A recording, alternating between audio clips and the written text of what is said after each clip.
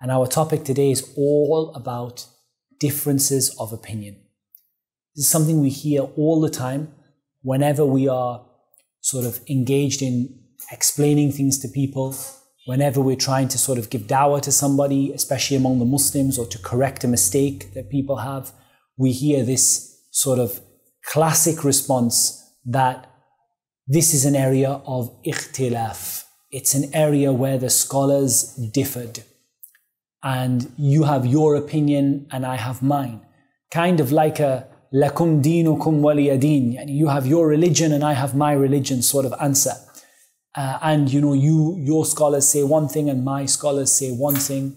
And sort of this is the response that this person gives you when you're trying to approach them, when you're trying to talk to them, that there's a difference of opinion. Sometimes it's not even when you engage with someone. Sometimes you and yourself, you look at an issue, you want to find out the truth of that issue, and you find that there are 8 different opinions, 7 opinions, 5 opinions, 3 opinions, and you feel like you are drowning in a sea of differences of opinion. So how do we deal with all of these differences of opinion? Very, very simple. The Prophet ﷺ said, وَإِنَّهُ مَنْ يَعِشْ مِنْكُمْ فَسَيَرَى اخْتِلَافًا كَثِيرًا فَعَلَيْكُمْ بِسُنَّتِي وَسُنَّةِ الْخُلَفَاءِ الرَّاشِدِينَ الْمَهْدِيِّينَ مِنْ بَعْدِي عَضُّوا عَلَيْهَا بِالنَّوَاجِذِ وَإِيَّاكُمْ وَمُحْدَثَاتِ الْأُمُورِ أو كما قال صلى الله عليه وسلم. The Prophet sallallahu alaihi wasallam, he said in a long hadith, of which we will just quote the latter part of the hadith, whoever of you lives for a long time will see a great deal of differing.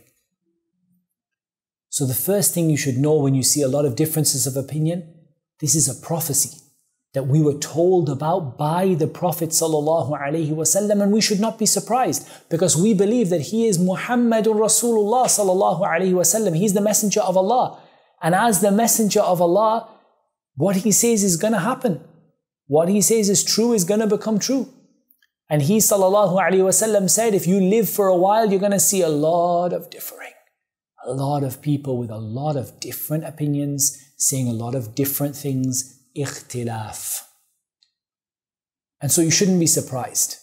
Then he gave you a generic solution. فَعَلَيْكُمْ بِسُنَّتِي. Stick to my sunnah. Whenever you have an ikhtilaf, whenever you have a disagreement, try to find the sunnah.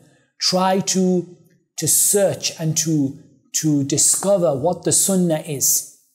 And the sunnah of the rightly guided khulafa, because the companions as a whole, and especially the khulafa ar-rashidin, but indeed all of the companions, we are commanded to follow their guidance, to believe as they believed, as Allah Azza wa Jal said, فَإِنْ آمَنُوا بِمِثْلِ مَا آمَنْتُمْ بِهِ فَقَدْ اهْتَدَوْا.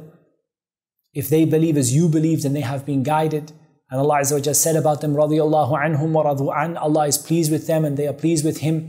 So these are a people that for sure we need to emulate them and to follow their guidance, and at the foremost and at the front of those are the Khulafa ar-Rashidin, who are specifically mentioned in this hadith. Bite onto it with your molar teeth.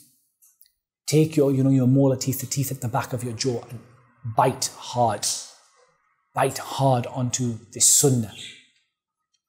And then avoid muhdathat al-umur, the newly invented things, those opinions and that ikhtilaf that has no presence among the companions, nor does it have any presence among the golden, the generations, the great imams, the great scholars of Islam.